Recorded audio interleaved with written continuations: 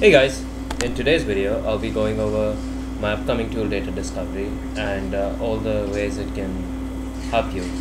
In this specific video we'll be going over how DataDiscovery gives you various kinds of error metrics that can be relevant to your machine learning training, which will help you decide overall which your best model is and how you could be taking your predictive tasks further, and even to the extent of whether machine learning might at all be relevant to your project.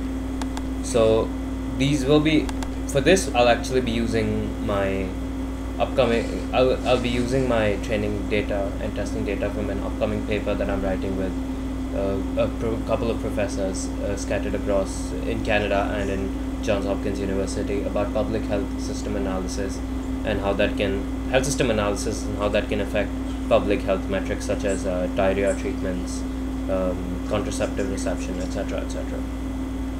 So to go over, first off, we'll open up the reports old folder, and if you're familiar with DataDiscovery, you'll know that there are 4 directories. So we can go to either learning curves or accuracies first. Those are the relevant ones. So if we go to accuracies, here we can see that the ACC elastic net train is all the information that we generate by training our data with an elastic net model. So here we can see that when we have a test size of just 425 and a training size of 3285, because we split our test and training data into various batches to see if more training data is helpful, how helpful it is, etc. And then we just go over a whole bunch of different error metrics that are relevant to regression.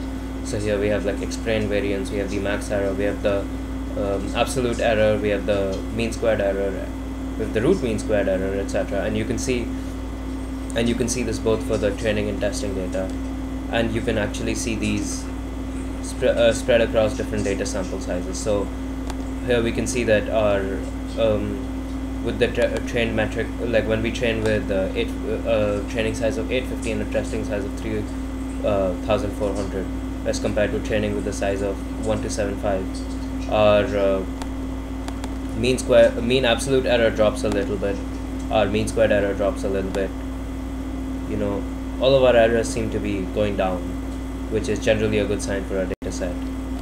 And similarly, we actually see pretty decent convergence between test and training metrics in both these models, letting us roughly guess that, maybe ElasticNet is a good model to train with. And similarly, we can go over this with KNR, which is K-enabled regression,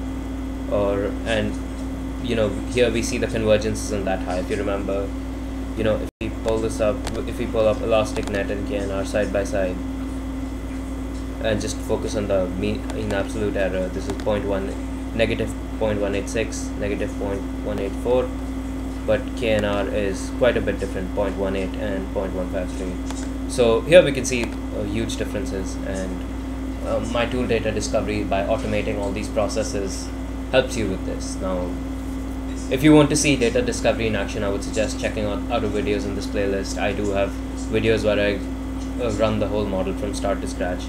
This was just to show you how you can understand, this is more to give you an in-depth discovery into different aspects of my tool. And this is definitely one of the most salient features, because by comparing across multiple error metrics, we can have a more clear picture of what is going on and which models might be preferred over on others. That's about it. If you like this video, please do hit like. It helps promote my content to other people who might be interested. If you're more interested in data discovery or machine learning or data analytics or software engineering, be sure to subscribe. My videos, I always upload videos covering these topics in great detail. Also subscribe to pay attention to DataDiscovery. If you're interested in being a beta tester or getting involved in an early demo of my upcoming data analysis tool, which is gotten great reviews by various respected data scientists and researchers, etc., be sure to let me know either in the comments, or be sure to reach out to me through one of my social medias, and we can set up some kind of a partnership. That's about it. Thank you. Have a good day.